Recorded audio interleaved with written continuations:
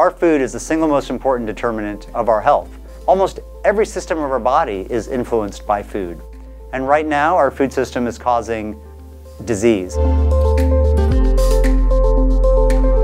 I think at this pace, we're going to discover what we need to know, but it may take 30 or 40 or 50 years to try to understand gut bacteria and nutrition in the brain, nutrition in cancer, nutrition in inflammation, how a diet for one person may be different than a diet for someone else. We don't have 40 or 50 years to wait.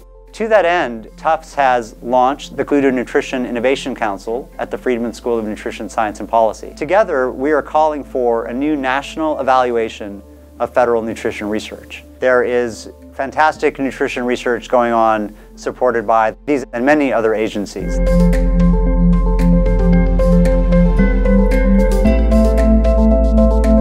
We also need more harmonization and coordination across all of these different research efforts.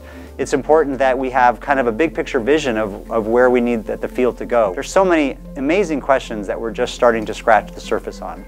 And we have an opportunity with more coordinated research to turn those diseases into health and to turn those burdens to our bodies and to our economies into opportunities for a healthier population, lower healthcare costs, and happier, healthier children and a productive workforce.